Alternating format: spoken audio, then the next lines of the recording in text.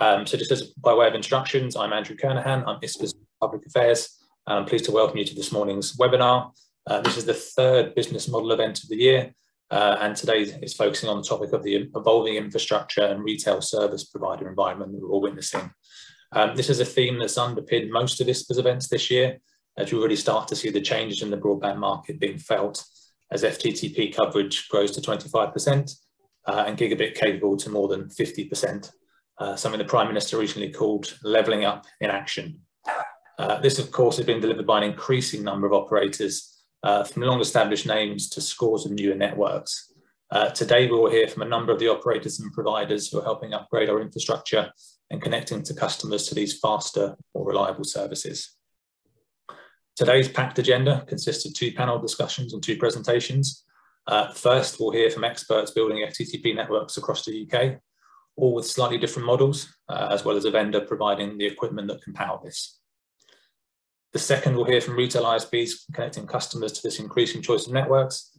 And these 2 panels will be interspersed with presentations from ISPA partners Netgem, looking at the impact of TV services on operators' valuation, and Plume and EPS, who will be presenting an interactive session on delivering a new generation of digital subscriber experiences. But before we kick off, just a bit of housekeeping. I was going to go through the hop-in A to Z, but obviously that's not needed now. So instead, I'll just ask everyone to please be on mute if you're not speaking. We will take questions through the chat and open them up for questions partway through different panels and at the end of presentations as well. This event is being recorded and will be available online, but please do send in your questions throughout and we will pick them up at the appropriate moment. So if there are no further introductions, we can move on to the first panel. And just by way of a bit of background, which will be familiar, I'm sure, to most people on this call, but the number of infrastructure operators offering wholesale services has increased massively in recent years. We are now in a position where there's something like 70 to 80 altnets deploying FTTP networks to get the UK up to 85% by 2025. And it's a diverse group. Some are national in scale, some are focused on certain regions, some are vertically integrated, some are purely wholesale, many are open access, but not all. Some are well advanced in their wholesale offering, whereas others are only starting the journey. Added to this, there will be opportunities with Project Gigabit and other public funding opportunities that will no doubt have an open access function. The increased choice and innovation in the market and the emergence of new entrants has brought about real opportunities for service providers and their customers. But as ever with our complex sector, it also throws open issues as we move beyond an environment based around a small set of infrastructure players to one with many. From complexity of dealing with so many different networks, regulatory changes like new proposed switching rules, controversial pricing incentives, awareness and understanding of fibre broadband, interoperability, future consolidation, and much more besides. To discuss these and other issues, I'm very pleased to be joined by a panel of experts helping revolutionise the UK's broadband infrastructure. So I'll turn to each panellist in due course to set out their 3-minute take on the theme, but I'll start by just briefly introducing each panellist. First up, we have Mikael Sandberg, who's the chairman of VX-Fibre. VX-Fibre is a Swedish company deploying open access networks across Europe, currently doing so in Stoke-on-Trent via an LFN-funded project. We're also joined by Andrew Wilson, head of Wholesale and Carrier from CityFibre. I'm sure most people know who CityFibre are, but they're building an FTTP network across the UK in more than 60 towns and cities, and increasingly partnering with ISPs and ISPA members. We're also joined by Oliver Helm, CEO of Fibre. Fibre is a wholesale-only altnet, building in small and medium-sized towns across various parts of the UK. And we're also joined by Radek Ziemba, who is the business director of Fibrain. Fibrain are a Polish manufacturer in fibre optic technologies. So to start with, I would like to ask all speakers to be on camera, which they are duly doing, so thank you very much. And I'll kick off with Mikael to set his stall out on the theme for the next minute. So over to you, Mikael.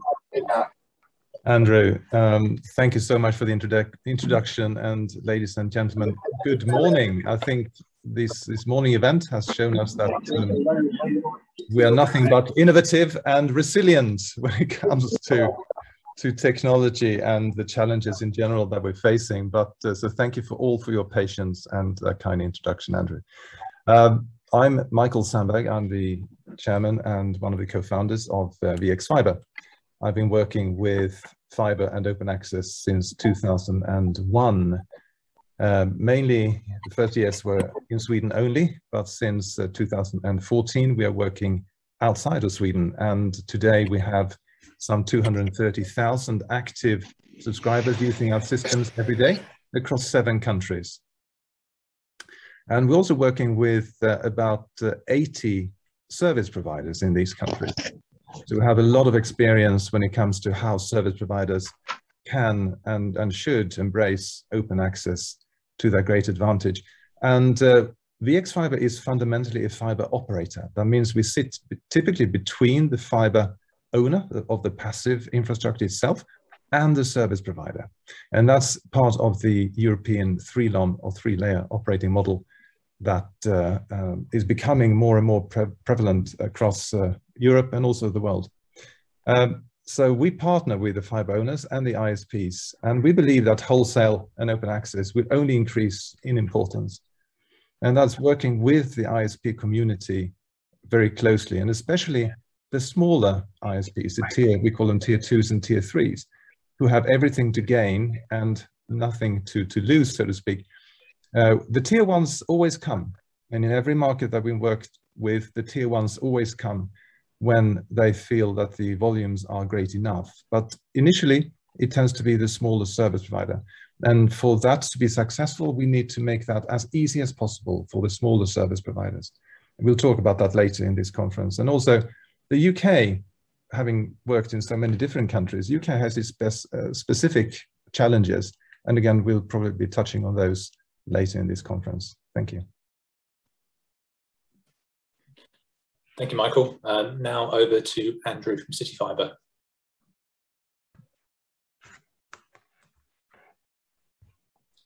Oh, I think you're on mute, Andy.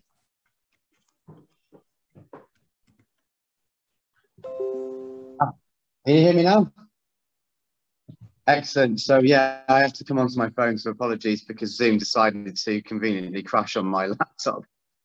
So yeah, thank you for the introduction. My name is Andrew Wilson. I'm head of wholesale and carrier here at CityFibre. My responsibility is to go to market strategy for business. So I'm focused into the business ISP community. As you touched on, we are trading across a large number of ISPs already at CityFibre, and that'll obviously continue to grow as our build program continues. My background is I've got over 20 years experience in the business wholesale market, both from an IT and a telecoms infrastructure perspective. I've also the 2 of the 3 large carrier providers in the marketplace as well. This subject is, I'm a bit of a geek on it. I love the wholesale channel. I love the partner channel. We have a highly complex channel ecosystem in the UK. And obviously it's not new. The wholesale channel is not a new thing in the UK. We're building new infrastructure for sure. But we need to look at how we sort of maximize the opportunity across the channel ecosystem that currently exists today, and how can those things shift together in the market. So I'm really interested in that particular part of this debate. Thanks, Andy. We'll come back to that. If I could now ask Oliver to set out his stall for the first few minutes. Morning, everyone. So yeah, I'm Oliver Helm. I'm, excuse me, one of the founders and chief executive over at FullFibre. FullFibre, as I think you mentioned in the introduction, we are 100% wholesale. We have no integrated provider within us, and we are bringing FTTP networks to market towns across the UK. We are a national organisation. We're currently deploying about 6-7 counties at present, and that's growing. And absolutely everything that we do is about providing that best-in-class service to communities and providing ubiquitous coverage within those communities. And that's really important as a wholesale provider to make sure that we are hitting that 100% penetration to make it viable for CPs to work with us. And as part of that, we're focusing pretty much all of our energy at the moment on how we support CPs to scale up and leverage the full fibre rollout going across the country at the moment. We all talk continuously about the land grab that network build is in at the moment, but equally customer acquisition is in land grab at the moment, absolutely. And this is just such a golden opportunity for CPs of all scales to really change that market dynamic. We're so heavily dominated by a few national CPs at the moment, and we're really starting to see others make inroads into that. And it's these new platforms, these new technologies, the new ways of doing business, and the economies, the economics, the commercials around that I think are really exciting and start to open that up. So we're really focusing on that. We're focusing on how we support CPs to do that and to deliver that excellence that they've got dealing with customers over wholesale networks. Yeah. Thank you. And then finally over to Radek from Fibrain, please. Hi, hello. Thank you, Andrew. So my name is Radosław Ziemba. I'm head of FTTH network department at Fibrain. Fibrain is a fiber optic cable manufacturer with all factories located in Poland. And through the acquisition of HighNet networks, we also became a router and ONT vendor that help us to basically deliver turnkey solutions to the ISPs. So my main focus is actually to support cable operators, wireless ISPs into successful transformation to FTTH. For the past 11 years, we help over 750 regional ISPs, and recently our main focus is to help them also launch wholesale business. We are doing that with dedicated ONTs and CPs and the basically whole ecosystem, including wholesale platform. So I hope I can share some ideas. So thanks. Thanks, Radek. So to kick speaking up on something that Oliver said, the consumer ISP market in particular has long been dominated by a small number of high-profile ISPs. How are you as wholesale providers helping perhaps some of the newer ISPs, the smaller ISPs, stand out and compete against such large brands? Maybe Oliver, I'll go back to you on that just to kick off, if I may. Yeah, so I think there's a whole sort of plethora of things around how we do this.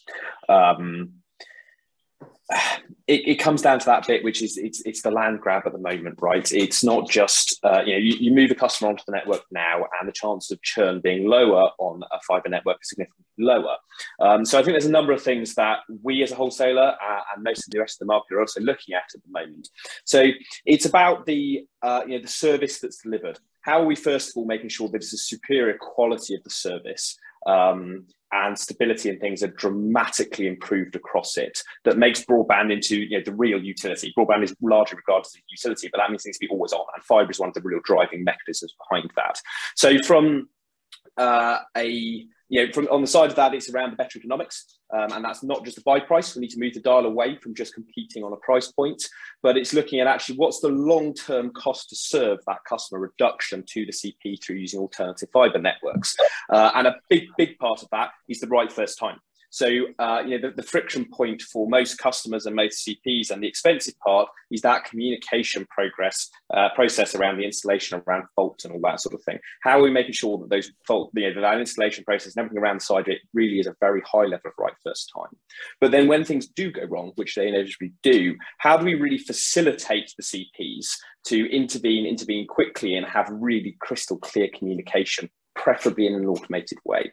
So that's looking at transparency across the network, making sure you can really see end to end of the network connection and perhaps passing that through to the consumer directly. So troubleshooting is quick, it's efficient, and it's a pleasant customer experience. How are we seeing the standard problems that exist on networks today? Typically that's around bandwidth and throttling and things like that. How are we making that very transparent? And then how are we making it that CPs of all size can interact and scale in a seamless automated way where communication is just absolutely paramount? But I think above all, when it comes to helping the CPs at the moment, it's about giving the CPs the ability to compete against the national marketing budgets. It's about trying to compete in a world where the talks and skies are just dominant. That's what everybody's heard of, BT and people on the side of it. So for us, it's about how we can use our substantial marketing budgets to help educate the consumers on the move to real fibre and to what these alternative CPs in the markets can really offer in terms of that exceptional customer service and all the other real qualities that they have. So a big part of what we're looking at the moment is how we support that budget, how we support them to do the customer acquisition and the customer education early on. And particularly as we see copper switch off and things coming down the line, we're going to see the national CPs putting significantly more budgets in there. We're going to see CPs moving towards 1 month contract terms, and all of these pose challenges for entrance into the market. So for us, it's about supporting on that. And it's not just on the economics, it's on all the other factors around customer acquisition and support funnel as well, that bring down that cost of acquisition, that give them that ability to compete with the national CP players more easily and more equitably, and that brings that cost of lifetime service down, so that ultimately the customer is more profitable for their business model as well. Thank you. That's very comprehensive. I'm interested in CityFibre's views on this too, Andy, given that you partner with both some of the national players at the moment, as well as some of the newer upstarts as well. So how do you treat it? Well, it wouldn't surprise you guys to say that I echo what Oliver said. I mean, there's a differentiated value proposition piece. For us, it's all around exactly what Oliver said. How do we support those CPs building their brands within those regions and those cities? So that whole city marketing approach and what we call a city champion model, where we're working on a case-by-case basis with each of these CPs on looking at the verticalization that exists in each city. So from a business perspective, we're looking at what type of businesses can get access to the infrastructure within a city. How do we support them with verticalized marketing approaches? How do we share that demographic information? So we've got a lot of MIBI intelligence on not only where our network is going, but also which businesses it's going past and the size of those businesses as well. So we're really sort of creating an environment that makes it easy for CPs to be able to sell ultimately their services through to a customer, because the big thing for CPs is it's all about building their brand. So we're putting them in front of us, and we're giving them the marketing support and innovations to help support. I mean, talking about innovations, most of those innovations come from the channel as well. The channel is one of the most innovative environments that I've ever worked in. So we will give them a vanilla product, but some of the ideas and concepts that the CPs take out to market is staggering, and we're fully supportive of that type of approach. Thank you. And Michael, in your introduction, you mentioned the open access nature of the X-Fibre, which is slightly different, I think, to some of the other operators. How do you support your CPs, your service providers, compared to perhaps to Oliver and Andy? Mm-hmm. So in addition, when we have conversations with service providers, the first conversation is always around how many premises can I access, where are they, and when can I start marketing? Those are the fundamental questions. Once we pass through those, it is how do I connect to your network? And the third conversation sometime after is what does it cost? It's always in that order. Now, on an active or software-defined open access like we do, we have taken into account that we need to address the smaller service providers first. And we see many big investors making the mistake, and I'm using that word carefully, to go for the big service provider first. And that is a mistake. They will give you a lot of trouble, and they will screw you over at the end of the day. So do not start with the big ones. They will come eventually. No. So what we do, we offer 3 interfaces: a technical, a commercial, and an operational one. And the commercial are just as important as the technical ones, and that's another mistake. So once you've physically interconnected, it takes literally hours of the onboarding process with us is in a morning. You literally you start at 9 o'clock, and by 12 you're selling. That's how easy it is. And others we're talking to others who are providing open access through passive sharing, it can take them 6 to 9 months to introduce onboard a service provider. So we take away all the hassle. You don't need any CapEx investment apart from the physical interconnect, and you need very little to start selling, to promote the smaller service provider who may not have the IT budget and competence to integrate deeply. However, we do offer, through a RESTful API, access to our system to those who want to integrate. And many of the larger ones do want to integrate. But for the smaller ones, to get started very quickly, very cheaply, with virtually no barriers to entry is very important. We have even gone to the extent that we're offering a white label ISP. So for the UK ISP market, there are very many resellers in the UK, which is quite unusual for an advanced country. So we make that easy for them as well to get onto the platform and start selling very quickly. And so the ease of onboarding, I think, is the difference perhaps that we offer. Yeah, thank you. I mean, Openreach has 600 CPs plus, I think, on its books, and ISPA itself has 150 members. So as you say, there's a huge market opportunity out there as things start to change. Radek, in Poland, how does it look there? How's the market shaped there compared to the UK from what you see? Well, first of all, what we see is like the delivery of the high speed to the front door is nothing unique anymore. The service provider has to think how to basically deliver gigabit across the whole house, and basically that's a challenge, especially that basically most of the, let's say, new PCs or the TVs, they fully rely on the Wi-Fi. So what we do, we actually try to promote the Easy Mesh as an open standard and basically help to automate the Wi-Fi setup inside subscriber house. But what is most important is actually we try to explain both service providers and the wholesale is to expose visibility, what is happening with the fiber network and with the CPE devices at subscriber house, because most of the subscribers will actually call to service provider that have limited visibility what is happening inside the network, and basically such a fair play cooperation is something which is critical to ensure stable business. And once this service provider signed a contract with the subscribers, we actually support them to keep the customer as long as possible, and that can be done with basically few services that the operators can upsell.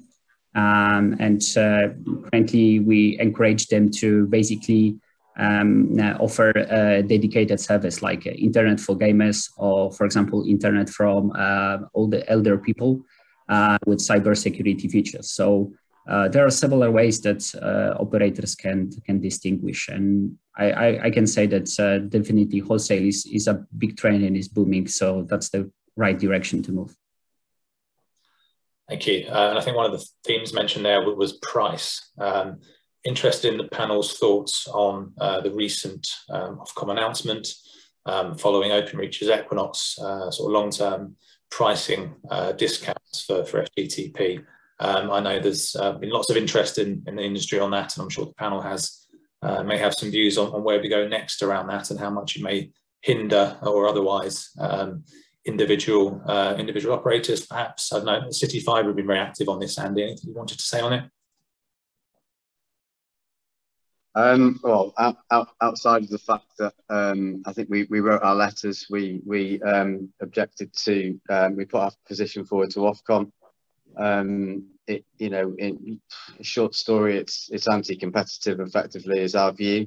I think it does put pressure, certainly, on some of the smaller infrastructure providers as well, because it creates an environment that squeezes the CPs into makes it less easy for them to do business. They have to do business ultimately with Openreach, and it's forcing them to do so.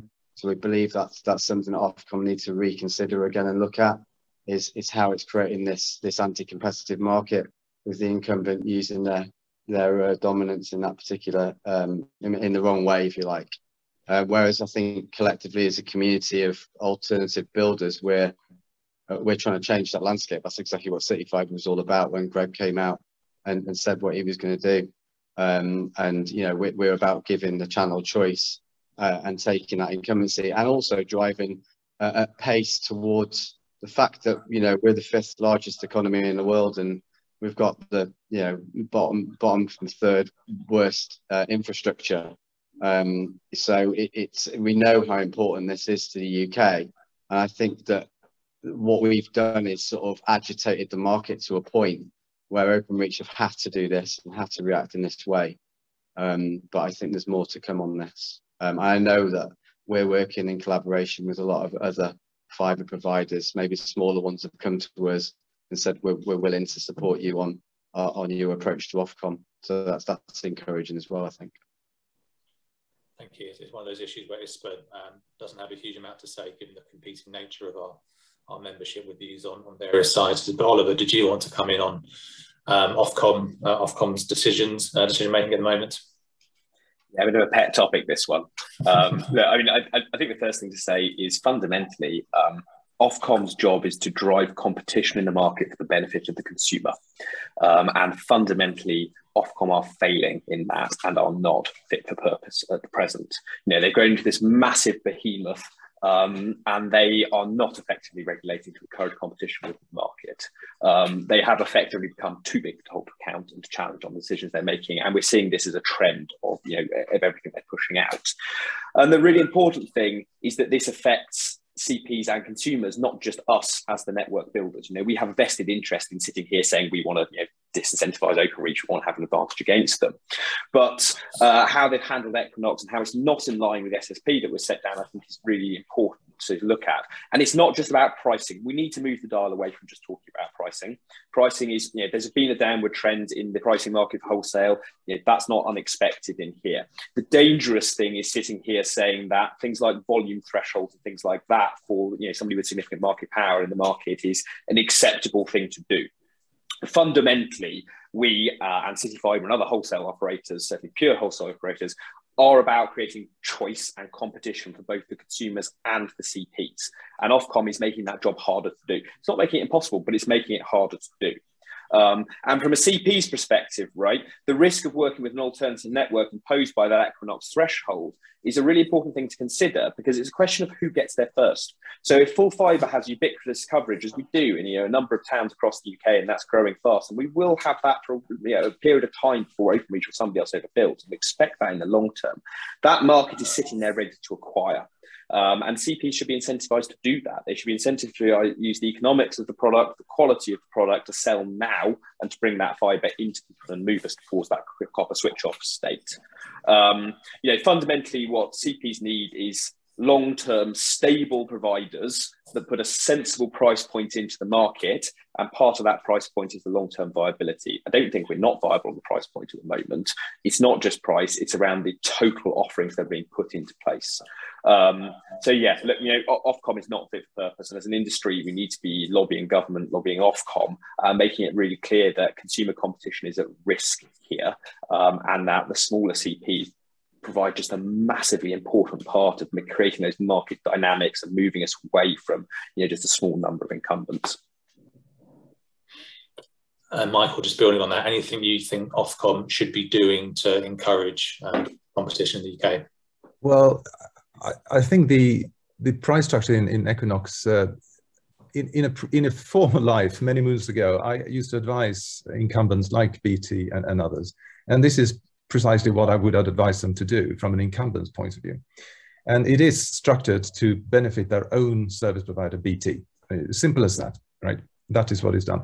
Now, moving that aside from, if I take the independent service provider's view on this, this is a headline price, but it hides a number of details which are really important. And for those who have worked with Openreach and tried to get a local loop unbundling, etc., will understand how much complication there is. It's not just a headline price. That'll be lines and lines and lines and lines of different additional costs. So if you're a small service provider, you find it very difficult to create a business case. It's not just about this headline. There's so many hidden costs in this that you can't actually get a good view what it will cost you at the end of the day. And I think for us as alternatives to provide a very simple costing structure, pricing structure to the independent service provider, it is really important to counter that. So those who enter as partners on our networks, they know a priori beforehand, this is what the margins are, and these are what it can give me, without having to go through these reams of hidden costs, which are part of the Openreach sort of offer in the market. Thank you, and I would encourage the audience to post any questions in the chat function too around this or any other issues. I suppose on a more positive note, Ofcom has come up with the one-touch switching rules that they're looking at.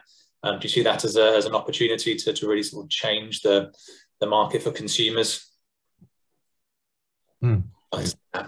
Michael. Thank you. So actually, the one-touch proposition is we completely support that. Today on our system, this is what you literally change service provider with a click, right? That's how simple it is. It's immediate, and the consumers love that. Now, as service providers, you may be worried. You're saying, "Oh, but wouldn't that lead to high levels of churn?" And my experience now over 20 years, it actually results in lesser churn. Now, this is a paradox for those who are worried about open access and these one-click changes. Actually, believe me, it actually reduces churn. Consumers love to have the ability to churn, but they then don't do it. They hate being locked in, and that forces them to look for alternatives when they are poorly served. But typically on open access, we see churn in the range of 6%. Whereas we've seen in competitive environments where others have single service provider, they're often into the 16 to 20% churn. So it's actually reduced churn significantly. So we encourage the ability to churn, but as service providers shouldn't be concerned about that unduly. I think, early on when people given the opportunity, that may change, but really quickly it will settle down, I would suggest. I often find that consumers are probably still a bit too lazy or ill-informed to really switch still, despite all the measures that are put in place, and obviously there's some new ones coming in. I mean, Oliver, do you see this as a bit of a headache to have to work through, or do you see it as actually a positive thing to help people to access your services? I think it can only be a positive thing. Everything that we're doing here is to provide that competition, to educate consumers, to facilitate them to move. And right now, changing providers, it's an enormous hassle, right? Even if you're on the Openreach network, and you're moving within the Openreach network to a new provider, it's a hassle. It feels quite high risk, and therefore it's a big barrier to take up for all operators. And I think by essentially mandating across industry that process is simplified for the consumer, it can only be a good thing. And it can only be a good thing for those challenger CPs that are really coming up with stellar service offerings to make it that much easier to move and to shift. And it also enables the customers to feel more confident in moving. If you're moving to a slightly less well-known CP at this point, the knowledge that actually it's relatively easy to move again if they can't deliver what they say on the tin, it provides that comfort. And again, it gives that ability to move now and to discover that actually they are superb. So totally in favour with it. There's a lot of work for the industry to do to get there. And as a wholesaler, if anything, it's slightly easier for us because a lot of the burden sits with CPs. But I think it's a really important step to shifting that consumer focus. So it's not all bad news from the regulator at the minute. Another sort of point that comes up repeatedly is this idea of a common wholesale platform. As we all know, there are these competing and numerous infrastructures, which is great. It could get confusing for CPs, let alone consumers. Do you think there's value in exploring this platform, or is it too much hard work to take off? Who would like to come in on that? Michael again. So the important point here is that for a service provider, the addressable universe is the #1 issue. So through one interface to be able to address many infrastructures is of great benefit. What happened in Sweden and in South Africa, well, there were many alternatives, and the service providers were confused. Each operator had his own interfaces, technical, commercial, and operational. When that consolidated, it opened the market for the service providers. That was a great benefit. So here's also a paradox. People are talking about the inevitable consolidation in the UK market, and I would suggest that it will come, but on the service provider and on the operator side, but not necessarily on the passive infrastructure side. Why? Because through a common interface to be able to address many smaller fragmented infrastructures, then it doesn't matter as long as you have one interface. So I would support that in general. I think it would be difficult to get everyone to agree, but on the whole, I would think as a positive move, to be honest. Who do you think should be responsible for developing such a thing? Does it all need buy-in from a lot of people to get off the ground? No, I think just like in traffic sharing, peering, for example, there's a non-profit type of approach for the benefit of all participants. And I think that sort of general approach could be taken here as well.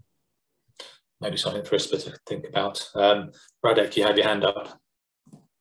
Yeah, well, it's the wholesale password that's going to be shared with all parties. It's a great idea, but frankly speaking, can also lead to the situation where the innovation will be slowed down if just one party will control it.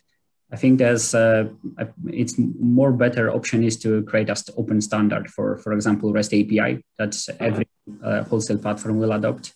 And also what we have to take into account is that many of the FTTH deployment that are in place across the Europe are actually based on the GPON technology, which has some difficulties on having common goals and features. And that could lead that some of the wholesale providers could not participate in it. So that's a noble idea, but I think the standards are better than just one service.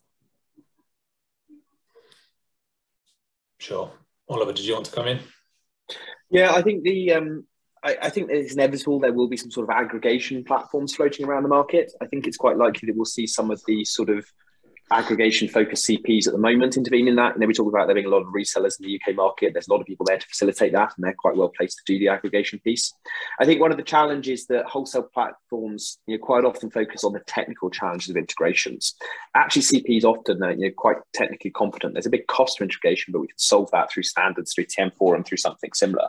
The challenge here is making sure that the commercial structure, and I don't just mean the price, I mean the structure around the side of that is applicable.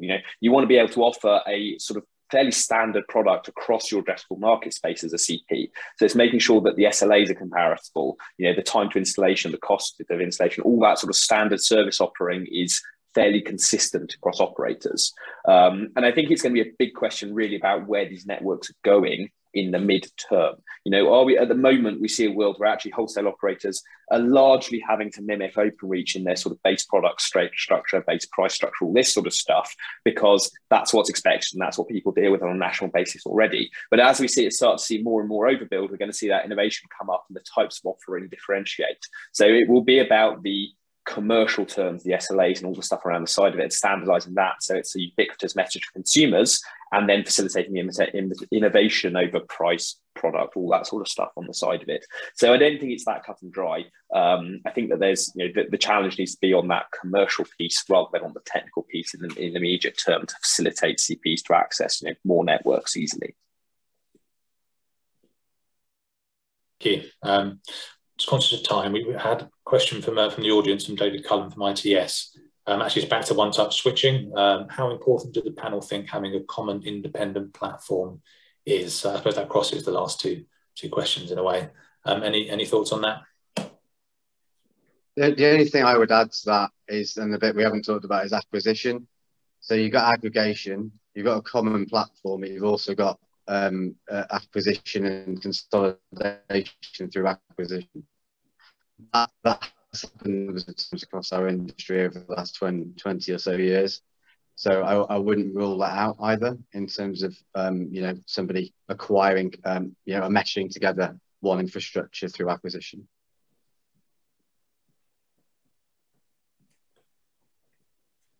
If I could just add to that, I would say that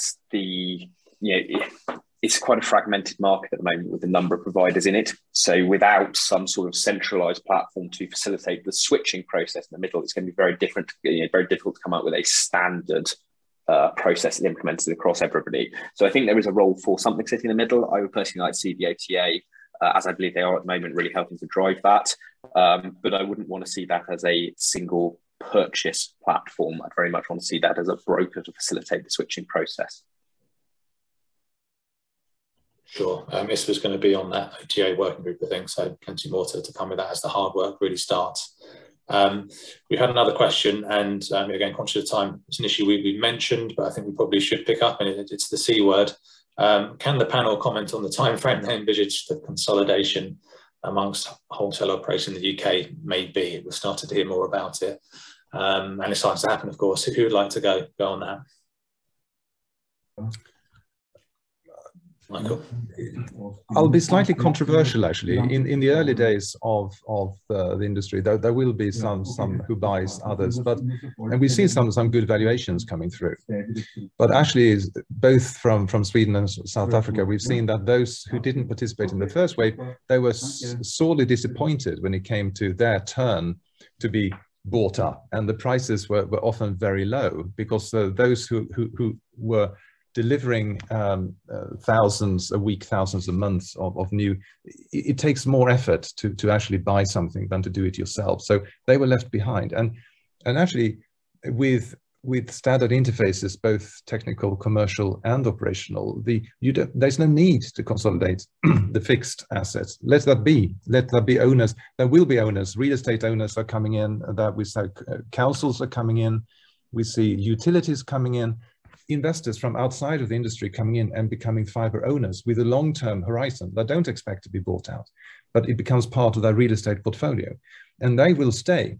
Now they want to be part of this ecosystem. So let's work with a number of different fiber owners, not necessarily consolidating on the passive side. But that's my slightly controversial view. I also think it's a timing thing as well, because there's a huge amount of build in progress at the moment. So there's not a lot of fiber actually in the ground. So I don't think that consolidation can happen until we actually realize some of these build programs and probably prove some of the business models have been assumed as part of the investment strategies to gain the money to support those build programs. So I think we're probably a fair few years away from that until we've got a more mature fibre infrastructure in the UK. What I will add is actually that the fibre is a great asset, and 5G will not happen without the fibre. So if someone already have a fibre in the ground and he's a wholesale provider, he's actually he will have a stable income for the next couple of years. So I think more than acquisition, what could happen is actually some financial funds will actually invest in those wholesale providers. Then actually they're gonna be acquired. Yeah, and the funding element of this is going to be a big thing, right? We've seen a huge amount of investment into a huge number of altnets in the UK space. It will come to how quickly those altnets can scale, because without scale, the risk of overbuild is very real right now at the pace that the larger players are starting to mobilise against. So I think we will inevitably see a world. I actually think it'll be a slightly shorter timescale. I think in the sort of next 18 months or so, where there are some networks where there is some stranded asset risk, and therefore there's consolidation that happens around that. And ultimately, I think we'll end up with a handful of fairly national networks out there, but agreed, that's in the longer term, right? These business models have to build a lot to get to the point where it makes sense to even contemplate an exit, really. So I don't think it's going to be massive imminently, but I don't think it's that far out either. We've had a flurry of questions come in on the chat. I'm not sure if we have time to pick them all up, but one is particularly focused on not forgetting about wireless and whether fibre infrastructure is the only way forward. Any thoughts on your mixed technologies? But let me take that question. Actually, the 5G or satellite will not be a competition to fibre. First of all, the 5G has a limited spectrum, which is licensed, so the mobile operator has to pay for it. And what is more, it will take time to build a decent 5G network in the long-term perspective. So with the fiber technology, we already know that we can deliver up to 50G to the subscriber. So definitely that's something which will overtake the market. What is more, I believe that there is also a ETSE standard that will actually a little bit change the focus, and if operators will actually invest into such a platform, it's actually network performance test, which basically qualify and help to non-technical subscriber to distinguish service from the better operator, because nowadays what they can compare is the price and the amount of megabits they will get in the downstream and upstream. But with the ETSI standard, with network performance score, what they will get is actually how good their internet service is to get into the, let's say, access to Facebook, Zoom, and other important services. And that will actually help to distinguish fiber from all the other services, because we know that the fiber is actually ultimate medium and can guarantee high upload. So I will not be afraid with other technology, that for sure. Thank you. Michael, did you want to come in on that as well? Yeah, the Fibre to the Home Council did a study recently and showed that between 60 and 85% of the cost of the 5G network is the fiber. And there will be no 5G without fiber, that's for sure. And looking back over 30 years, we look at terrestrial radio typically sits around 10% of the market when it comes to the primary internet access technology. It always complements, and in 5G they have new applications where real-time the legacy is latency is the issue, so self-driving cars, etc. So it has applications and has complementary effects, but it will not replace. There's no physical or economic way it can. Even though Ericsson, Nokia want to believe, let us believe it is. I don't believe that at all. Complement, yes. Yeah, you just can't provide the same quality of service guarantee over a wireless network that you can over fiber. And actually, except for the very, very, very remote, the cost of getting fiber out there is not that dissimilar to a very robust wireless network, particularly if you're going 5G and needs the fiber in the first place. So, yeah, there are pockets that are always going to be with wireless, but fiber is very much the gold standard.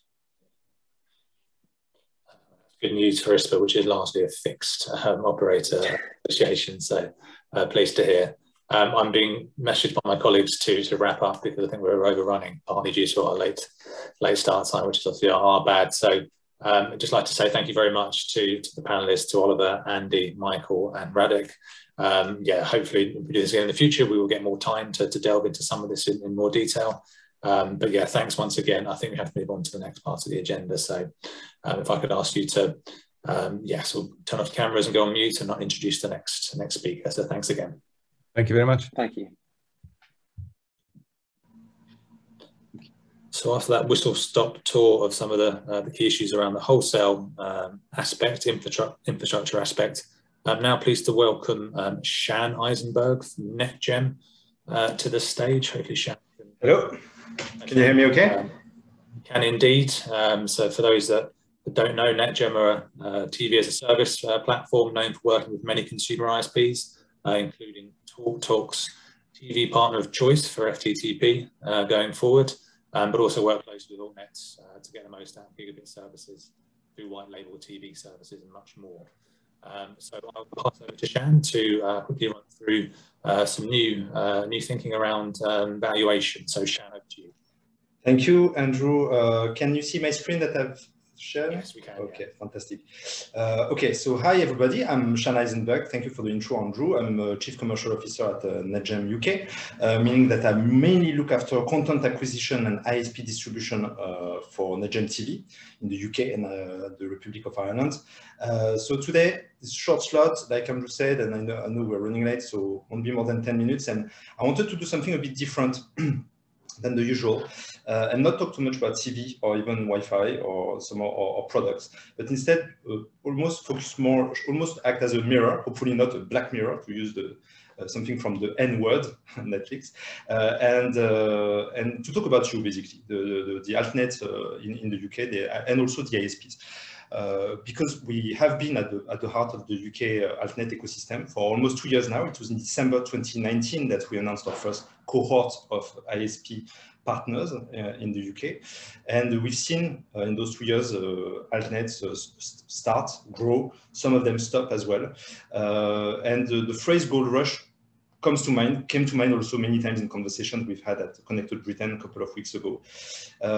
when you say gold rush, in fact, there is a lot of investment. We know it. I mean, it's been what, close to 2 billion last year, 1.5 the year before, and I think for this year anticipated to be around the 2 billion mark again in terms of investment. But that's not the goal, really. Of course, the goal is not the investment; it's the return that is coming from this investment. What is going to come to the shareholders, and on this one, I mean, there is.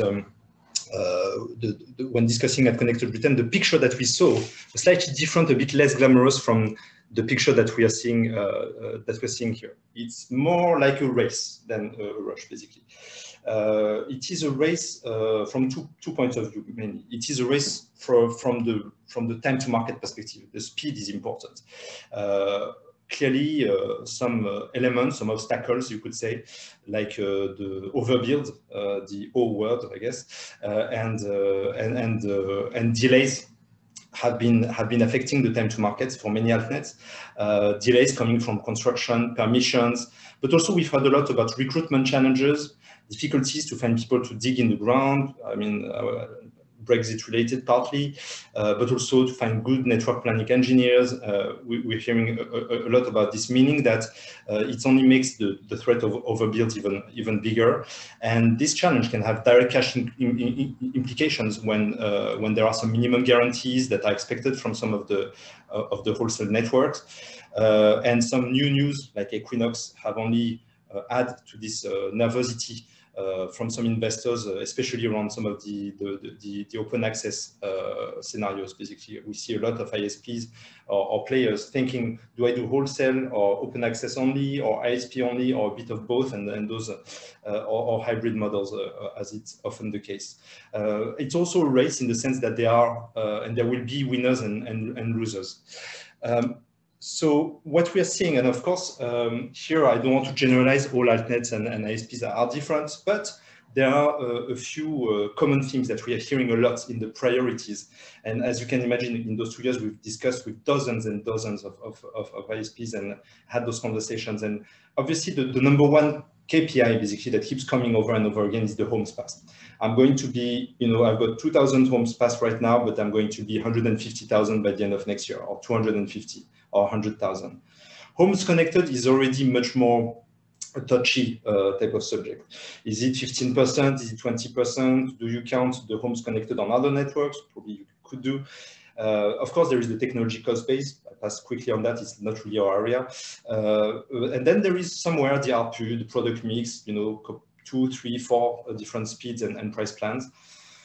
We hear about that a little bit. 10-year churn, not really a problem. The product is really good. There won't be any churn issues. So that's much lower in the priority. And then the others are almost never talked about. Acquisition cost, marketing, sales channels mix, sales training, recruitment. It comes often as an afterthought. And then in contrast to this, you have the big telco priority. And we know the big telcos as well, because most of the Netgem UK office come from Vodafone, TalkTalk, EE, and in terms of the ISPs we work with, thanks Andrew for mentioning, we have confirmed TalkTalk recently. And those guys, it's not that they don't care or they don't know about technology or infrastructure. It's obviously they're more mature, but they have over the years developed enormous expertise in acquisition cost optimization, multi-channel, omni-channel approach, cross-sell, upsell, understanding the revenue generating units, how to increase this. And they are particularly strong at marketing bundles, basically. Of course, that's the common point. If you want to come to me, I've got like a library of hundreds of execution examples of bundles from all of those big ISPs. And what this does, especially with the overbuild phenomenon, is it deteriorates the business case from the altnet even further. Because through bundles, basically, it is affecting uptake. So directly, the homes connected versus homes passed KPI. It is also affecting basically the tenure of some customers.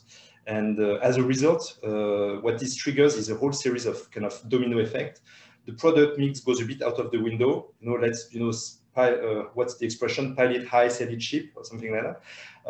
And we're seeing already a lot of very, very aggressive price points. 150 meg at £20. I can think of a few altnets who are offering this kind of very, very competitive services. But therefore, is the ARPU in line with what has been quote unquote promised to the investors? I'm not sure. And the overall case basically looks looks a bit deteriorated.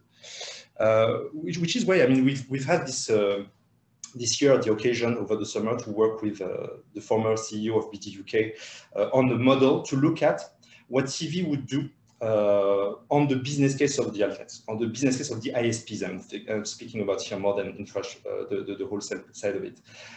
Moving away from sales and marketing, because sales and marketing is almost an easy conversation. I mean, clearly, usually the CCOs, the CMOs of the ISPs we speak with are acquired are totally bought into the idea of having TV. They understand that for the similar budget than what they're spending to decorate their vans, they can have access to, you can have access to the Premier League in 4K on BT Sport, the latest movie rentals on available on the movie store, all of Freeview Play, and promotions with Amazon Prime vouchers, which are typically tier 1 telco territory, allowing you to compete effectively. So they understand all that. What we looked at more closely is what is the impact on the business case. And there are two, kind of, it falls into two categories. On the left-hand side, the volumes, defensive. It is protecting your home connected versus home pass trajectory. So in this model, basically, which is with the blue line is what it would be with fiber only, and in red is what it is when you also have fiber and TV bundles available. And there is obviously a widening gap there. Concretely, it means when your sales guys, door-to-door agents or telesales are speaking to typically a Virgin Media household, knock at the door, you have a better product or a similar product for sometimes half the price of what they are paying, especially if they're out of contract, easy conversation. Then the customer says, yes, but what about my TV? You know, obviously a lot of Virgin Media customers have TV as well from Virgin Media.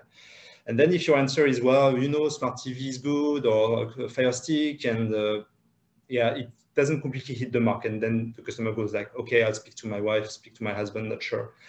Think about it. And you know, you've missed an opportunity for maybe months to come. But then perhaps the almost more interesting bit is on the right-hand side, which is the CLV, the customer lifetime value, the value of each customer of your base. And here there is a compounded effect. Obviously, there is an extra ARPU that is coming from having a bundle with TV. There is also an extra margin. But what's interesting is that there is the impact on tenure and churn, which you will see, of course, after, maybe not in the first few months. It's clearly not front of mind, but it comes soon enough. And we know from our experience in looking at tier 1 telcos, but also looking at the numbers from our customers, that the churn numbers, the tenure are not the same, whether it's a broadband only, fiber only deal that has been grabbed, or whether it is multi-play. It goes up to 50% in terms of improvement on tenure. And when you multiply this with the ARPU, you're getting to a compounded effect, meaning that the value of each customer goes up by more than £100 per customer when they are a fiber and TV customer. And that plays a massive role, of course, if one day you're looking at selling your base or evaluating your base generally. We believe in our experience that this approach, customer base, basically the value of each customer, is favored by investor more than the traditional EBITDA multipliers type of metrics. So it makes a big difference. Finally, I will conclude by saying, Andrew, you're pleased to see that I'm respecting the timings, that we have this in common, that we're in a race as well. You guys are in a race, but we are also in a race. Netgem TV is in a race to establish ourselves as a pay TV platform, a light pay TV platform alongside Sky, Virgin Media, BT TV. I wouldn't go as far as to say that we've finished our race, clearly not. However, we have passed a few milestones. We believe that our content is complete now. Some of you guys who have spoken with us in the past year or so, we were playing with different bundles of content and so on. Now we have only one, which is 200 channels, 80 channels on top of Freeview, more than 10 free apps not available on Sky and Virgin Media, which plays to help with the value proposition, selling at £10 a month. The service is also complete now. We have a service packs really well-defined, well-oiled for ISPs, meaning that it doesn't take much of your operation. It doesn't add operational complexity to ISPs. We know it's a big concern. We've introduced, for example, last month, web plugins that allow you to have on your website the list of channels and apps automatically refreshed, so you don't have to look for logos and follow every month which channels we've added. And finally, product complete as well. So we've added super Wi-Fi. We talked about it earlier this year, which is our Wi-Fi mesh mass market product designed for mass market adoption and not to move away the mesh Wi-Fi from being a premium add-on to something that you can genuinely sell to more than half of your acquisitions and upgrades. and product complete also from a co-branded framework perspective. So we have now 4 ISPs that are following this co-branded framework, starting with Origin TV, powered by Netgem TV, Community Fibre TV, powered by Netgem TV in January this year, Pure TV in Ireland, powered by Netgem TV, launched over the summer, and we announced last month TalkTalk TV, powered by Netgem TV, coming soon. So there we go. Obviously, the TalkTalk deal has implications in terms of our operating model and roadmap. The ISPA members still do get preferential conditions, meaning that you have an OPEX line for TV, which is almost ridiculously low, and for the off-the-shelf version of the service, I should mention. And we want to honor that. We still want to partner with the growing altnets. We will soon have to focus on TalkTalk, to be clear, but we will honor these conditions until the end of the year. So I look forward to continuing some of the conversations that we are having and completing them with as many altnets as possible this year. And I would like to thank ISPA again for the opportunity to speak today. Shan, and thank you for keeping that nice and well, short as well. That's much appreciated given today's agenda. Yes, no problem. A couple of questions have come in on the chat, but firstly, I mean, the valuation model does sound interesting. Is it available to consult anywhere? It's full to consult, not really. It's full of very confidential information that we've gathered, because it's not something that we've done as an academic exercise. We've really taken some real case, some coming from publicly listed reports, some coming from our own experience. So it's quite sensitive. We anonymize that anyway, but we can share that on a one-to-one basis with ISPs under NDA. And we are also working on a white paper version of it that we will fully publish in the coming weeks, and of course it will be available on the ISPA asset library. Well, thank you. And just the questions that have come in, one around the slides being circulated, I'm sure that can happen, and then just on the column from Fibre Nests, what are the most essential products to bundle in the service to upsell? Well, I'm biased, of course. I mean, we believe that the new triple play, though, will be, that's the reason why we've moved all of the R&D from Netgem for the last year and a half. And you know, Netgem is historically a technology company, so moving the R&D is very meaningful for us. And it's we moved it towards the Wi-Fi mesh product. So clearly, we believe that there is, you know, close to half of the switchers in the market are looking for fiber and TV. And I won't go back to the Virgin Media example I've used. We believe that it's a key component to compete effectively, to have TV, compete effectively, but also increase the valuation of your customers. That's the first point. But then we believe there is something in the Wi-Fi mesh. We believe it is a shame that Wi-Fi mesh is very often seen as a reactive thing. You send a couple of repeaters or even Wi-Fi mesh units, or that you upsell for 15 pounds, 20 pounds a month, and then you do 5% uptake.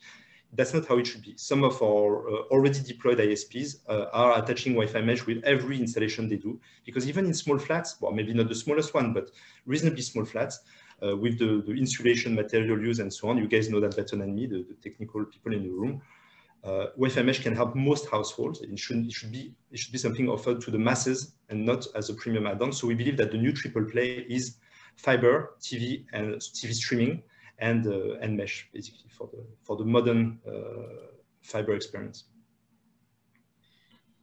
Thank you. I'm conscious of time, so I think we're going to have to move on. But thanks again. If you could stop sharing, we'll introduce the next panel, where I will hand over to another Andrew Glover, the chair of ISPA, and then the broadband, who's going to chair this panel and also welcome the other panelists to the stage, the virtual stage. So, Andrew, hopefully you're there to jump in. I think my sound is. I'm just waiting for you to change my video, I think.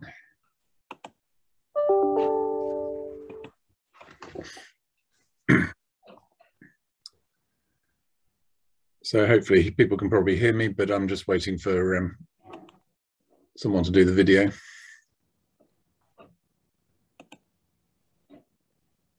I think someone's doing it. If you want to just kick off, that might. Sure. Okay, so good morning, everyone. And we've just managed to slit in the morning rather than the afternoon. This second panel is focusing much more on the retail ISPs. We've already heard, obviously, from the wholesale side of things.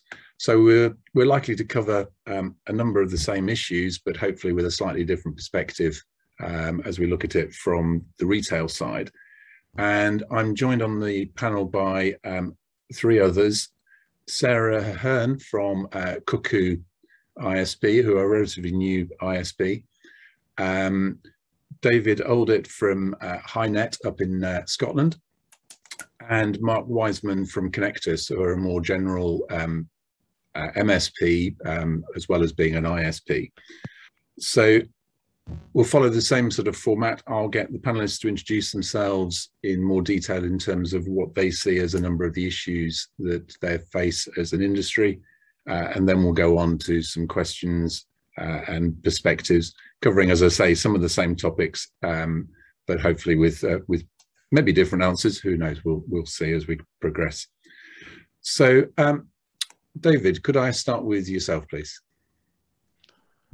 Okay, thanks, Andrew, and good afternoon, nearly everybody. Nearly afternoon. HighNet is primarily a B2B service provider, and we've been a switchlist reseller since the late 90s. Built our ISP network around about 2011, 2012. And more recently, in January of this year, we launched a B2C consumer-facing fibre to the home proposition. So we've entered that piece of the market as well. Our B2B operation is primarily through channel, and our B2C is a pure direct retail play. So hopefully I've got some perspective to bring to that discussion today. I think I could perhaps start by saying that one of the most significant changes we're experiencing right now is that infrastructure investment in full fibre is changing the shape of the UK market. And that change is being accelerated by the COVID pandemic and greater adoption of cloud services, not just by business, but their understanding of the cloud for the consumer is definitely something that's been very much accelerated through the pandemic. So what from that? Well, I think we're in a rare position right now of having supplier push coinciding with consumer pull. And for a retail provider, that really should be the best of all opportunities. But the wholesale landscape is providing products still from a relatively small number of large-scale infrastructure providers, along with a swathe of smaller builders and operators, mostly in geographical niches. So I think that aligning with the right partners for the full fibre world really is going to be vital for the retail player. Because many of the business models and supply chains that were successful in 2019, 2020 aren't going to cut it probably by 2025. At HighNet, we've looked closely at this in recent years, and the result's been that in addition to our direct relationships with infrastructure builders, where we have a local presence, we're also ensuring we have the right wholesale service providers to have all of our bases covered in terms of product and geography. I think another key factor we have to bear in mind is to be realistic about the volume of M&A activity that we can expect through this period of transition as the fibre to the home market matures. And whilst nobody buys or sells a business to wreck it, there is every chance that the small and local infrastructure provider that you might buy from as a retail ISP could be acquired by a bigger fish that you regard out and out as a competitor. Maybe that's nothing new. Maybe that was sort of ever thus in the telecoms and internet industry in general. But I suspect we're going to see M&A on quite an unprecedented scale over the next 5 to 10 years. And together, these factors point towards the new switching regulations and processes needing to be as good for the supply chain as Ofcom intends them to be for the consumer. And I think a lot of energy and a fair bit of cash is going to be sucked out of most ISPs as we deal with these changes. But the overarching goal of simplifying supplier switching in the full fibre world, I think it has to be a good thing as a goal, albeit it's one which is painfully tight timescales and without many of the necessary building blocks in place yet. Finally, to end and hopefully not overgo my 3 minutes or so, Andrew, I think that customer demand is very much for better quality of experience, including this always-on connectivity, but both in business and consumer. And resilient solutions should be much easier to deliver than they used to be. But the ability of the retail service provider to provide genuine resilience will also hinge on the decisions that that provider makes about their wholesale supply chain. So I think very much the ball is in our court, and it's up to us to do what we can with it in this rapidly changing landscape.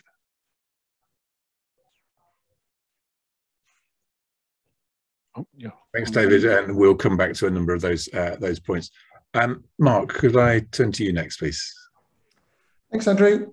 Still on good morning, everybody. So my name is Mark Wiseman. I'm Commercial Director at Connectus. So we're a managed service provider, as Andrew said. So we provide fibre, security, IT kind of infrastructure and support through our Connect, Protect and Collaborate offering. And essentially that's helping businesses to mitigate their cost complexity and risk as we help them go through their digital transformation.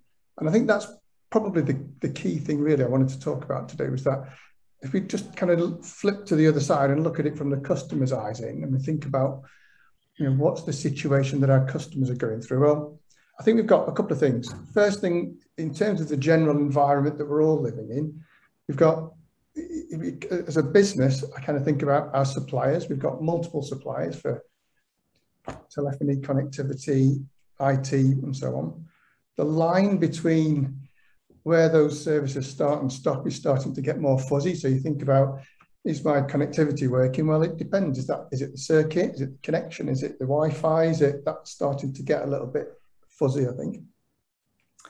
We already see telcos are starting to sell, various telcos are starting to sell bits of IT, Microsoft 365.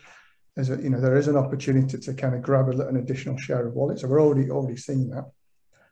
I think as a business, we're all in a situation where certainly a couple of years ago, cybersecurity was it was a dirty conversation. It wasn't something that was easy to get people talking about. But these days, I think everybody's been touched by it a lot more. People are a lot more open to a cybersecurity question and aware of the threat. So I do think we've got post-COVID, we've got a business community they've got to embrace hybrid working, that setting their business up to work from home. A lot of them have fudged it so far, but need to have something more commercial in place.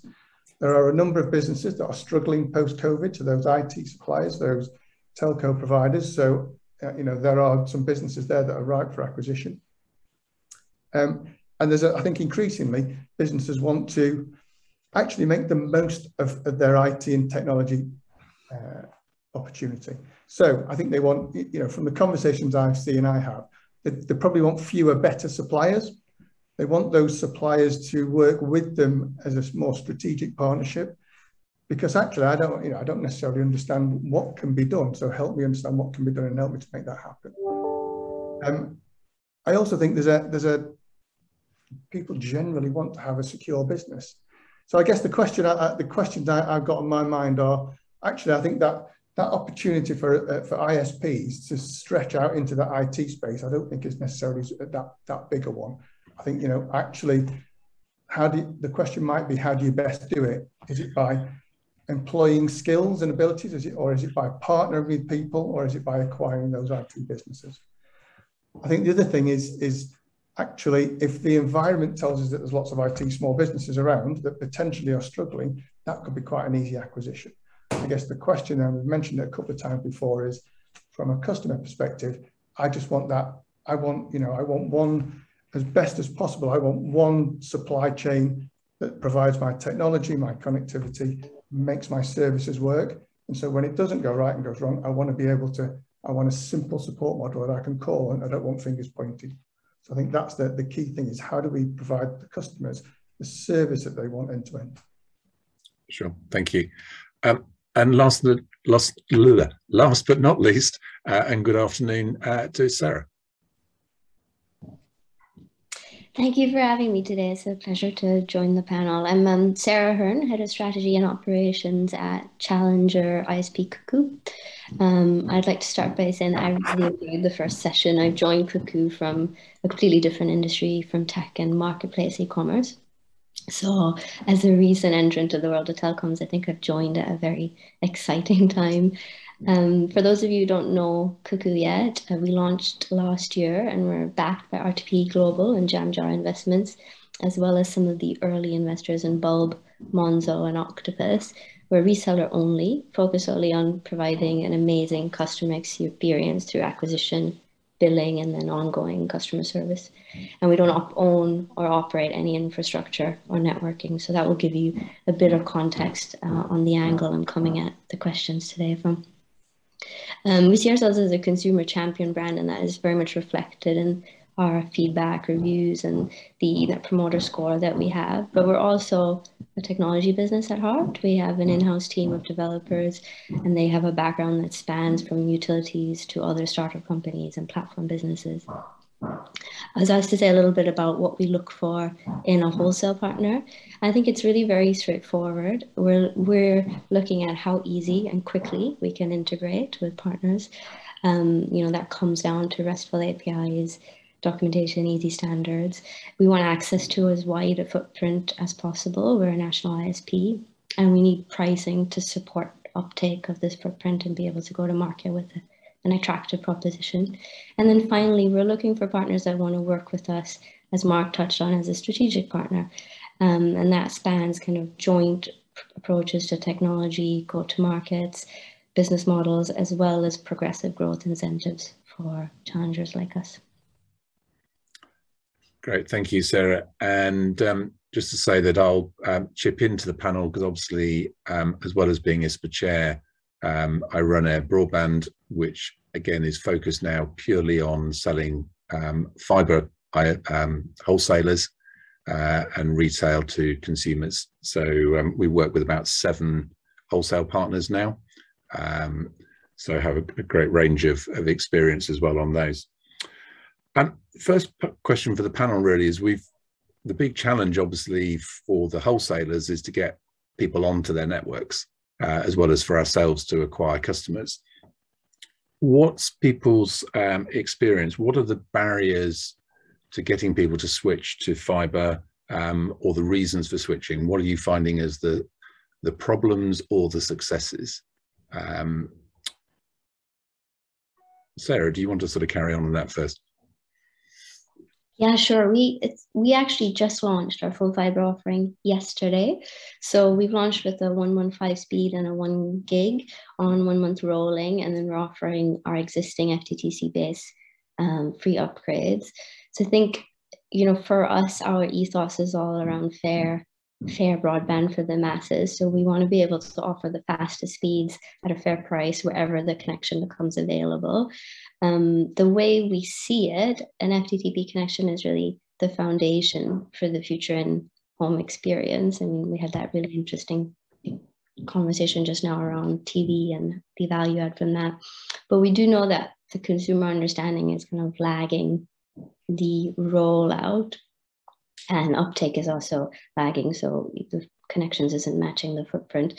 So I think it is very much about how we talk to our customers about, not about the technicalities of it, but about what it's going to enable for them in terms of smart home, in-home entertainment. And also, I think a really important new frontier is the world of working from home. So we're thinking about how we message that and how we bundle and package things in a way that supports that.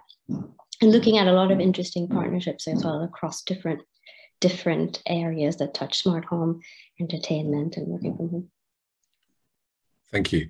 And David, from your experience, how have you found it? Yeah, I think I very much echo those comments from Sarah regarding the education of the customer in particular. And I think we have still a couple of key challenges to overcome there. And one of them is the way that up until now the market has been very fixated with speed, and it's how many megabits per second can I get, and that's something that the consumer has relied on in their buying decision perhaps in a disproportionate way. It's just been a case of how fast and how much, and there hasn't been much of a conversation until more recently, about, well, what can you do with that? And I think, yeah, Sarah's absolutely right that getting that conversation with the customers is key to encourage that greater uptake. It is more about what it will enable you to do. Again, as I mentioned in my opening comments, I think the pandemic has been a help with that, because people who have been forced to work from home, who've had to try and homeschool children, for example, suddenly get a better understanding about why they may need something that's able to power multiple devices smoothly and concurrently. I think there's still also a slight hurdle we have to overcome in terms of the education piece, about people understanding what full fibre and gigabit capable networks are compared to some of the old legacy copper services, where unfortunately many people still believe that they have a fibre connection. Don't really want to go over old ground about some ASA rulings of the past, but yeah, I think that is still having an impact even now, that many people don't understand what the new infrastructure and technology can bring to them, and why it's so radically different from the old copper-based services that they may have. Great. And Mark, have you got anything to add from a more business perspective? I think it's. I think what's really interesting is as the bandwidth increases and stops becoming an issue. So you know what you can do stops being limited by your bandwidth. I think helping businesses, in particular, we work with business, but helping businesses to understand the art of the possible is a big task. Because actually, I think unless they are, you know, very technically competent, it's really easy to not know what this is now enabling. And as David's just touched on there, you know, I think that's a key point is, you know, do businesses understand what can be done now? Are they limited? They're no longer limited. You know, needing help and support in order to take them on that journey is a big opportunity, I think. Sure, thank you. And David's sort of asking related to this around the sort of gigatag, and obviously ISPA's involved in that, and a number of organisations involved in that, which is trying to do some of that education piece and drive some of that change. But I think there's a lot more still to do on that education side into them, so that whole narrative.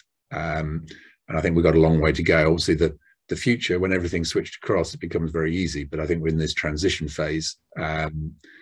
There's a lot more to do, and people may be regretting what they tried to advertise before. Okay. The next sort of area I'd like to look at is really sort of our part in the relationship with the wholesalers. And I just wondered if quickly people had their sort of top requirements of what you're looking for in a wholesale partner. Who'd like to start? Mark, while you're there on screen, do you want to? Sure. So I think, you know, I think historically, in a lot of ways, I don't think it's changed. You know, I think in terms of what makes a good wholesale partner or supplier, I think there's number one, I think for me, is about being easy to do business with, and that can mean a number of different things. But of course, I think it's that price is important. It's always been important. That's critical. But you know, being able to engage, you know, being able to get clear and easy pricing, having a provisioning and supply chain that works simply and well, as simply and seamlessly as it can do, given the environment. But then that support infrastructure as well. So I think for me, you know, obviously price is important, but for me, that kind of ease of relationship, easy to do business with, both when you're provisioning and requiring support is critical. Okay, thank you. David? Yeah, I think part of that easy to do business with piece is the requirement for automation. And if we can't automate processes, and I think it's the same within consumer and business connectivity, if we can't automate those processes and keep our cost to deliver as low as it possibly can be, we're at a disadvantage. So yeah, that's very much a key requirement from our point of view with the wholesale partner. But also we're wanting partners who are engaged with us and have a bit of a vision about where they're going in the future, what technology they're going to bring to market, and why and when and where. And we're not looking for purely transactional relationships where, yeah, we buy X from product Y and it's stack it high, sell it cheap. We are generally looking for wholesale partners who have a vision of where they're going to be in 5 or 10 years' time, and we want to be there with them because we feel we have a fit. Great, thank you. And Sarah, you say you're starting out. What are your criteria for finding partners? I touched on a few of the things, so ease of integration, the footprint that we can access, and like the others have said, the strategic relationship. But I think another element that we've been thinking about increasingly recently is that distinction between a wholesale partner who also is a retailer, and it has that drive to protect their retail prices on one side. And that, I think, is something we're increasingly looking at, other models of partnership where we can work with pure wholesale players or technology layer on top that can provide us the pricing that we're really after, because the margins are still very high on the on-sell from Openreach through to wholesale, and much higher than an FTTC, as you know. So I think that's an interesting direction for us to be looking at. Thank you. And I think I would endorse this bit about, everyone knows that retail ISPs, the margins are very small. So everything that helps to automate, reduce time, reduce input and touch points is very key. And the other one is, I would just add, is accuracy of data. So knowing where the wholesaler is, when they're going to get to a particular place, so that, again, we can target that marketing at the right time. And obviously we all want to be able to deliver promises, but when you say that, yes, we can connect you in 6 weeks' time because the build will be finished, we sort of need to know that it's going to happen. Otherwise it just causes complication down the line. So accuracy of data of builds and knowledge up front as well. So it's not just, oh, you can now go and sell here. It's, we will be there in 2 months' time, is incredibly helpful to be able to build that partnership. Do please keep the questions coming on the chat. We will try and get to them and fold them in as well. So do sort of add those comments. And I will try to keep an eye on that while doing the sort of rest. We've had debate already around the whole sort of Equinox and Openreach pricing and incentives. Is that something you're looking for from all your partners? Is that something that would sway you to only work with Openreach? What's people's sort of views on the impact that's had? Mark. Yeah, I mean, it's a good question. I don't think it's necessarily something that we would, solely select a provider on based on those, based on that. So, I think it's a wider selection criteria. We've already talked about being easy to do business with, automation systems, as pricing and everything else. So, no, I think, from my perspective, it wouldn't be enough to kind of pick one supplier. No, I think it's a much broader spectrum of criteria that we would use to select providers. Great, thank you. Anyone else got anything to add to that?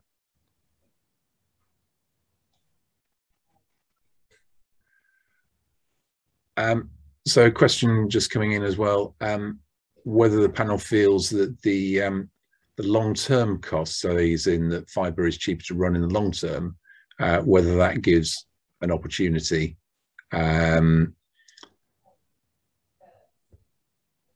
David, have you got any thoughts on that? Yeah, trying to read that question in the chat and sure, yes. I understand it. Yeah. Well, I think if we're not happy with the commercial arrangements we're getting from a wholesale provider, they're not going to be a long-term sustainable partner. So it's down to them to play nice. Yeah, absolutely. Let's have something that works for both of us. I think there is enough aggressive pricing in the wholesale market at present, and I would hope that that will continue to provide genuine challenge to Openreach. How that will pan out, coming back to the previous question, in the face of Equinox, I think perhaps remains to be seen. But I do think that the competitive landscape is strong enough, and the margins can still be made with the right service wrap and product offering. Perhaps it's a case that, to a degree, it still remains a scale game, and the more you can scale as a retail provider, the more you're able to manage some of those commercial competitive challenges. Thank you, David. I think the only thing I'd add sort of that is that's probably a long term in terms of whether that means that pricing gradually comes down because the networks are easier to operate. I think the short term issue is how do we actually convert people across in the interim before we move to a whole fibre net nation. It's the transition of getting there over the next 5-7 years, I think, which is going to be interesting. Yeah, if I could then just quickly comment on that and say that our strategy is absolutely clear. We want nobody left on copper for 1 day longer than necessary. And we're working quite hard to make that happen. Yes, and I think that also adds to one of the barriers we're seeing, which is people, of course, the more Ofcom and other people sort of push to make sure people are in contract, is we're seeing lots of people who still got 18 months of a contract to run. And might want to move, but obviously are tied in. So that's another barrier. Okay, I'm being sort of asked to try and wrap up. I know we're sort of short of time, but Sarah, did you want to come back in? I was just going to say that for us as a reseller, one of the difficulties is to get a picture of the full all-in cost, because we don't do the middle layer networking piece, and we really want to integrate with players like CityFibre and KCOM, but it is taking time because we're not sure how we're going to do it, and they don't have a clear roadmap, and we're not sure what the investment from us is going, what investment is required. So I think more clarity on that and a clear kind of go-to-market for resellers would be very valuable. Sure, thank you. And just replied to the question around sort of wireless, and we used to be a wireless provider, but I'm not aware of anybody that's wholesaling wireless solutions at present, but I'm sure someone might correct me on that.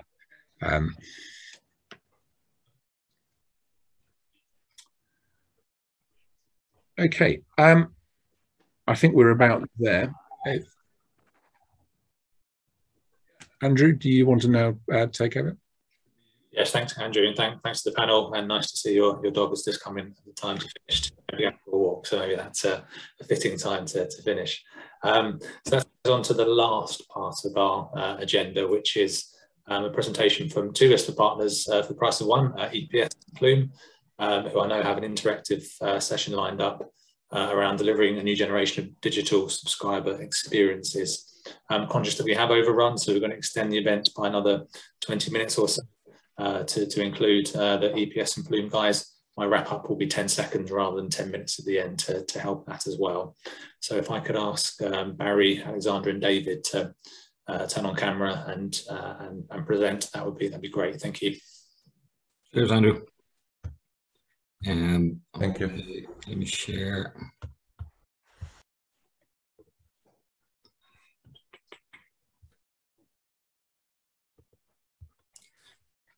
Okay, yeah, so obviously we've shortened on time, so we'll try and get through the slides as quick as possible and leave as much time for the demo.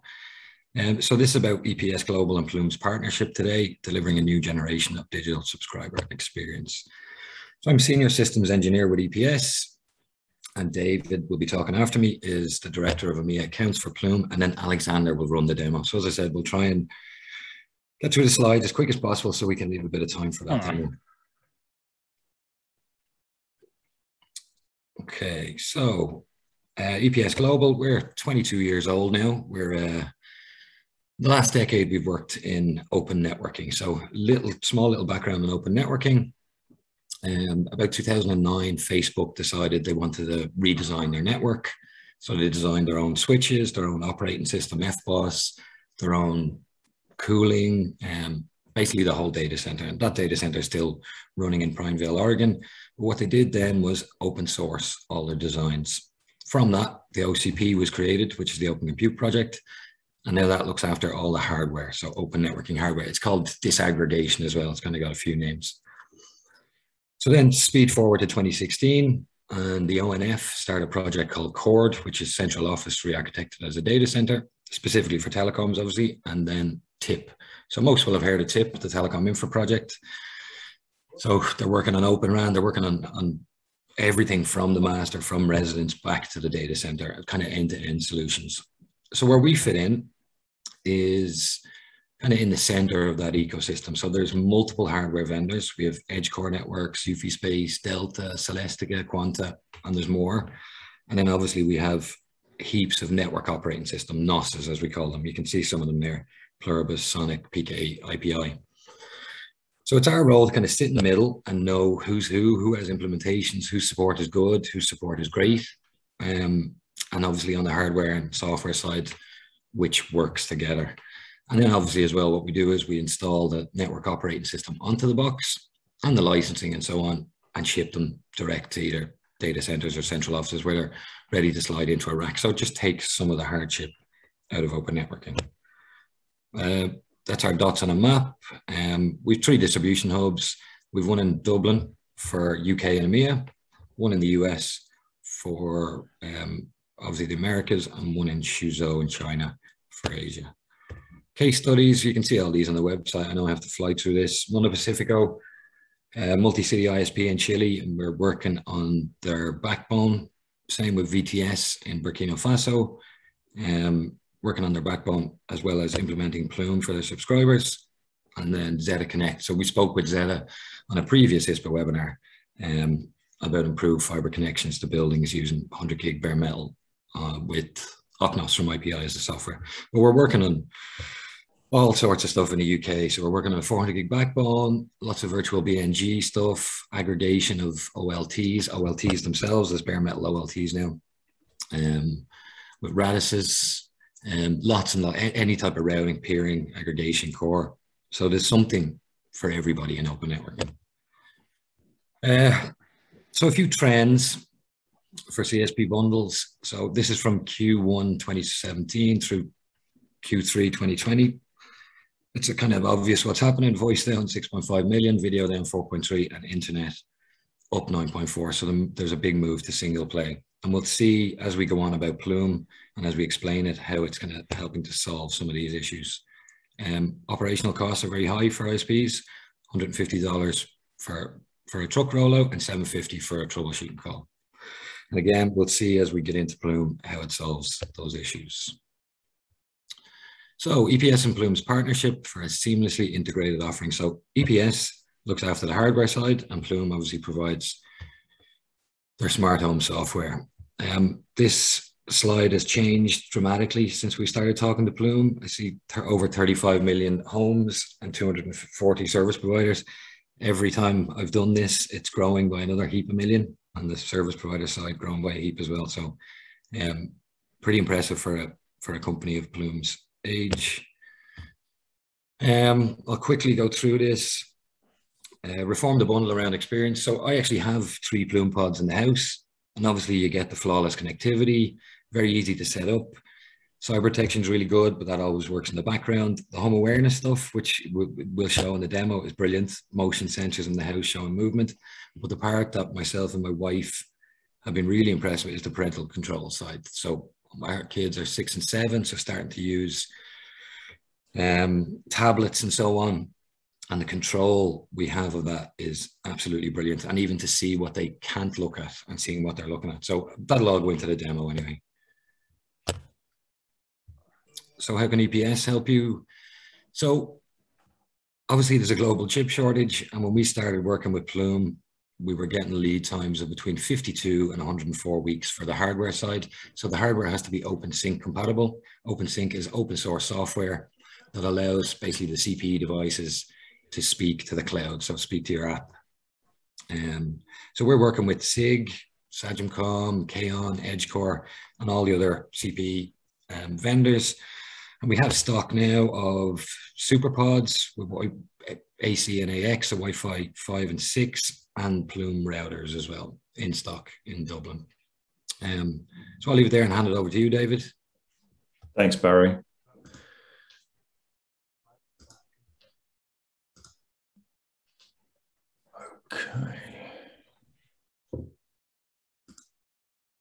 Okay, thanks, Barry. Yeah, so I'll quickly whiz through these slides. In terms of time, I think we really want to spend as much time as we can on the demo. But what I'll introduce today, for those of you not aware of where the Plume solution sits, and basically underlining the story today about improving and enhancing digital subscriber experiences. And fundamentally, that's what's at the heart of what Plume does with its AI-powered Plume Cloud. So underlining some of the points that Barry brought up earlier, we are very, very well established, in some of the largest CSPs globally, with footprints of millions of subscribers. But I think one of the most, interesting statistics that we've started pushing out recently is that we're actually got in excess now. I mean, again, this is probably a few weeks old now, in excess of 1.2 billion devices physically attached to our network endpoint. So in terms of scale and reach, the Plume Cloud really is an amazing piece of technology and engineering. And I think, for any CSPs looking to deploy a cloud-based solution, we can give some really excellent reference points in terms of scale and size and reliability in those deployments.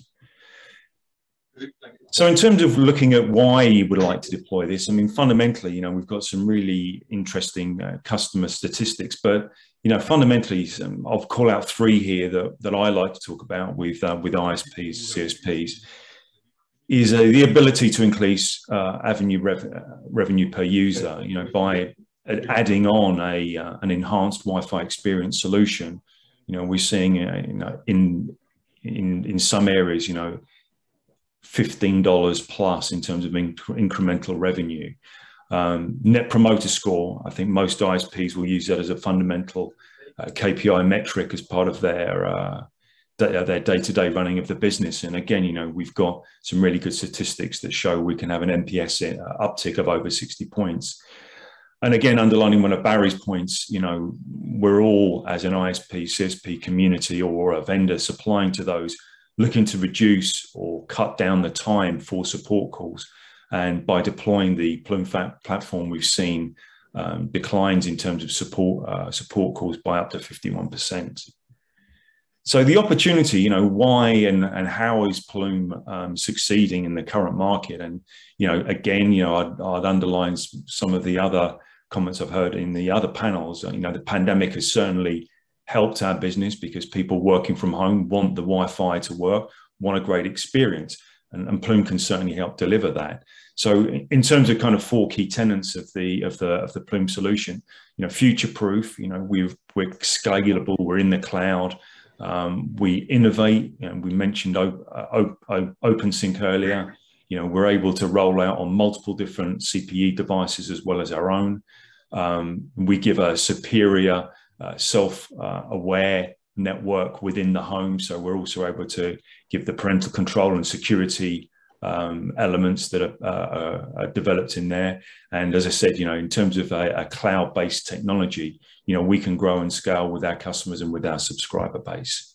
And this really is fundamentally in terms of the trend in the marketplace from traditional basic Wi-Fi connectivity with pretty dumb Wi-Fi and simple to use apps to a very, very user-friendly but comprehensive user suite of applications that sit within our WorkPass and HomePass solutions. So before I hand over to Aleksander, I'll just quickly highlight that, at the core of what we offer is the Plume Cloud and the OpenSync software running on the CPE. And we have two products that run within the home or the small business. So HomePass for running in the subscriber end of the home, and WorkPass in the small business owner.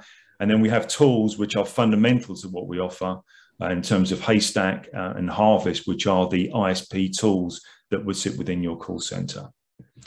So I'll leave it there. It will be really nice as ever. You know, we'd love to partner with ISPs across the UK. I will hand over to Aleksander now to give a full in-depth demonstration. Yeah, thanks, Aleksander. David. Thank you. Let me share the screen. So, I will just go through the demo for both applications. So just for HomePass, this is for home users, and on the right side of my screen you have application which is meant for end users, so really end users at homes, and you can see it's pretty simple and it's pretty simple to use and explanatory, so you get a lot of information, and the same thing you can see as a service provider. So I will try to kind of go only through the service provider part of the backend tool, so frontline we call it, which is basically the same, but it gives you more information. So as an agent who is sitting somewhere in the contact center and accepting a call from the end user, you would like to see who is calling, what it was done in their environment, how the network looks like, so for network status and performances. So you get all these bubbles you see here, giving you some information what is happening with the current installation. So I'm showing you my own installation at home, and you see one red bubble. It's saying that I have chronic problems with some devices with connectivity to the wireless network.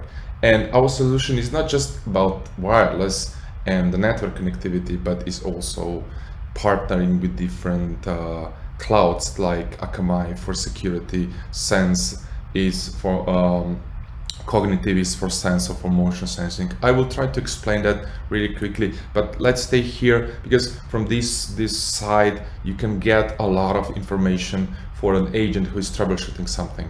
So in this case you could read which devices are not good, and then you can go immediately to topology and see how these devices are connected.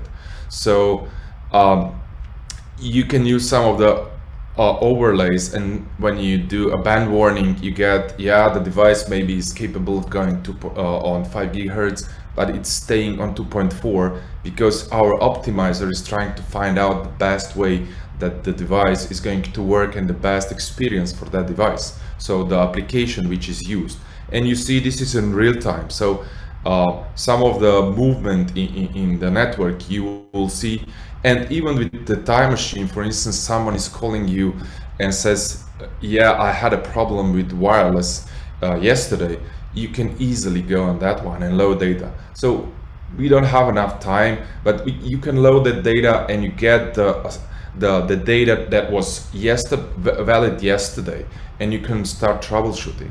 So a lot of things you can get out of the topology. For instance, you see that I have 2 nodes. They are connected with UTP cable directly to a CP device. I call this over the top, so I'm using Plume pods just for over the top connectivity, just for wireless and security, but for routing and all these things I have existing CP from my local service provider. But you could use one of those also to be a router, so to be a CPE device. So it depends how you would like to do and what kind of connectivity things you have. We could use one of those also, like a CPE device. And from the perspective of pods, you get all the information about the nodes that are there for connectivity. So what are the capabilities, what are the channel congestions, what devices are connected at, and in what kind of state they are. So, and the same thing we are doing for the devices. So for the devices, we are profiling them. So that's another third-party integration with Fingerprint Bank. So we try to get the information what the device is, because the optimizer will use that and try to kind of optimize the network for that particular device so that the quality of experience is going to be the best for that particular device.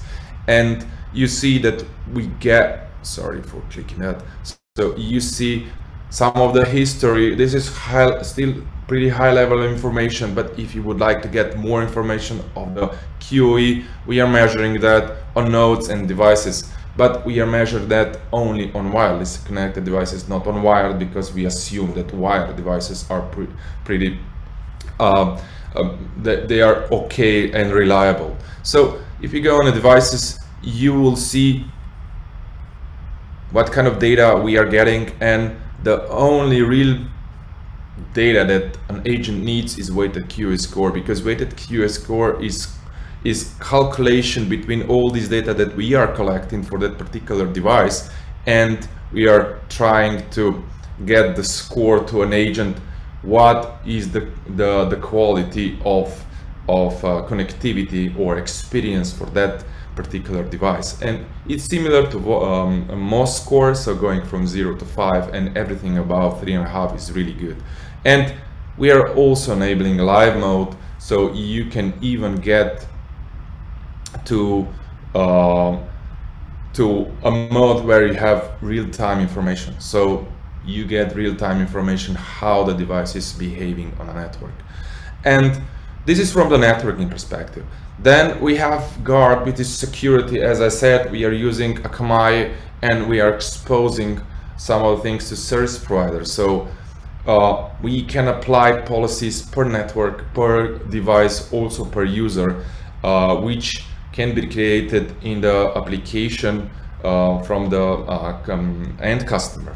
And you can, as an ISP, you can help them configure those things, because usually those people are not technical enough, so they don't understand most of the things. But yeah, you can do that remotely. You don't need to send anyone to that person, and you can help them configure, and you can whitelist, blacklist. So we do a lot of things like advanced IoT protection. So for IoT devices, we measure what is the normal traffic and what are the anomalies, and if the anomaly comes, we can notify the user and also block that traffic. So we are using a lot of techniques for security. The fourth one, as I mentioned before, cognitive, is for sense of motion sensing. When it's good to have motion sensing, like when everyone left the network and you would like to see if someone is passing your network, you can use not just nodes but stationary devices, and when someone is passing your network, his body is kind of interfere, so we know that something is happening. And you can even give places where the stationary devices are, so you know where something happened, and you send a notification. This is some kind of physical security add-on to a physical security, not just this one, but all the measures that you have for physical security. So you can use Sense for that. And the fifth integration is with Ookla servers. So we are measuring connectivity from the household towards the service provider. So we are measuring those things 6 times per day, and we can measure them from all the nodes that are installed. By default, we are doing just on one, but you can enable that, and even the end customer can do that. So you can see that the speed checked, the checks of speed is also available at the application. And tier 2, tier 3 agents who are more technical savvy, they can configure a lot of things like DHCP, also enable DHCP version 6. So a lot of things can be done in configuration. So this is kind of a high level of a frontline tool. If you have any questions, I'm open for them.